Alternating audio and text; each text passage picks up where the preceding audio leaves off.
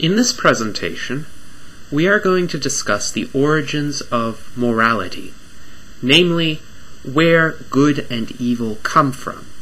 Now, I'm an atheist, and I will be presenting an atheistic perspective on the origins of morality. Namely, I do not believe that morality originates from what is often called the will of God, that is, the say-so of an allegedly all-powerful, all-knowing, all-good cosmic ruler whom people call God. Now, I believe that grounding morality in say-so of anybody, human or allegedly divine, is essentially arbitrary, because say-so without reasons to back it up is essentially arbitrary. And therefore, I do not believe that it is a good justification. I believe that attempts to ground morality in the will of God, or the will of the government for that matter, which is just the other side of the same coin, is inevitably definitional. It just says, well, this word morality, we are going to equate it by definition with whatever God says is right, or whatever the government says is right. And ultimately, that robs the word morality of any real meaning on its own. For instance, when in the Bible, in the Old Testament, God orders Saul to murder every single living thing in Amalek, including the women and the infant children and the cattle, and Saul does this, except he takes one of the best cattle, and instead of slaughtering it, makes an offering of it to God. God condemns and punishes Saul for disobeying him. Now, from the standpoint of morality, and I think everybody, no matter what philosophical background they come from, will acknowledge that genocide is wrong, irrespective of who does it, who orders it, or for what reasons it is being committed. God has ordered Saul to commit an atrocity. Yet from those who say morality is defined as the will of God, well, there seems to be nothing wrong with genocide. At that point, the people who would truly back up God's command to Saul would have to drop any pretense of morality and just say, well, we obey the will of this powerful being, right or wrong. Well, I have a different view. I think in order to obtain a legitimate grounding for morality, we need to ask, what is morality, or ethics? Ethics deals with the question, what ought we do? We as human beings. Ethics is necessarily a human-centered discipline, because we can control our own actions.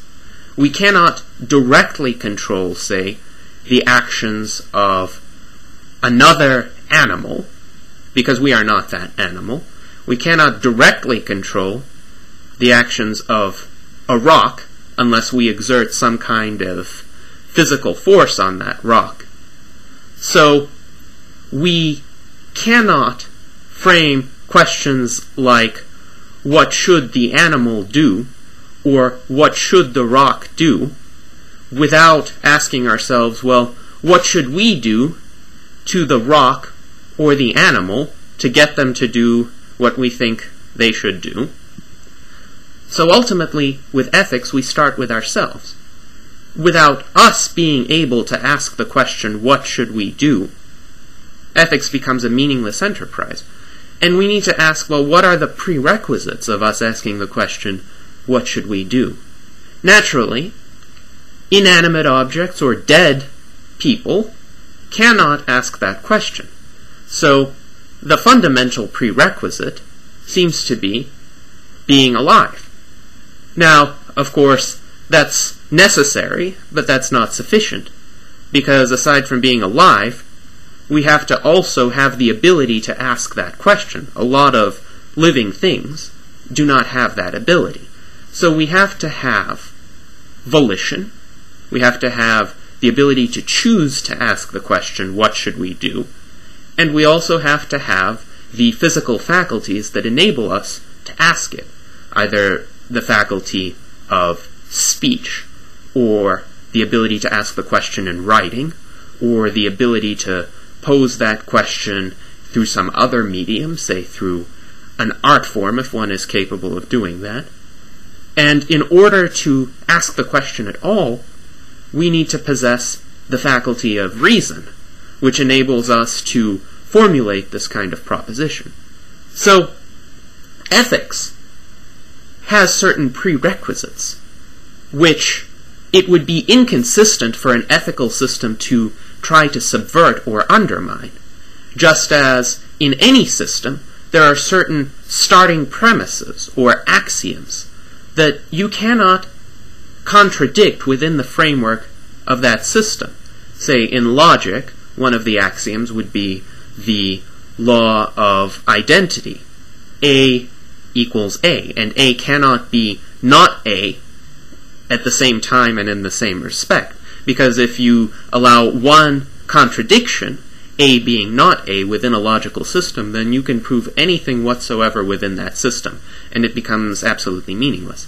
So within an ethical system, the axioms, if we wish to look at it that way, are the prerequisites for that system to exist in the first place, namely that we, the human agents who are developing this system, must be alive, we must be volitional agents, and we must have the faculty of reason that enables us to formulate these kinds of value judgments. So the first goal of the ethical system, of our quest in asking what should we do, well, we should preserve the preconditions of our asking what should we do. That is, we should try to remain alive, we should try to remain volitional agents, we should try to remain capable of having a choice of asking that question, and we should try to embrace and cultivate our rational faculty, because our rational faculty is what enables us to delve into ethics. So, at the point at which you believe that some kind of morality is necessary, and the question what ought one do has any kind of meaning, you implicitly embrace the desirability of life, volition, and rationality. And those are the starting points. And I believe with those starting points, you can really get quite far in your ethical system, because your life is not just something abstract, ethereal, immaterial. It is quite concrete and physical, and it has very definite prerequisites. If you want to live, you need to eat, you need to sleep, you need to find a way of making a living and supporting yourself, you need to use your mind and innovate and adapt to your surroundings as well as adapt your surroundings to yourself. And you need to use that rational faculty to enable you to survive. So all of these are implications of the necessary embracing of life as the starting point of your ethical system. Now, to be consistent, you cannot just say your own life is the ultimate goal of the ethical system, though it is, I believe, the most important goal, because if you're not alive, you can't make ethical systems at all. But if other human beings have the same essential nature as you, then if you deny them the right to life, if you deny them the right to be free, volitional, rational agents, then you have just robbed yourself of any claim to these same prerogatives. Because why should you have them if other entities that have the same essential nature as you are not allowed to have them? That's inconsistent. That's a contradiction.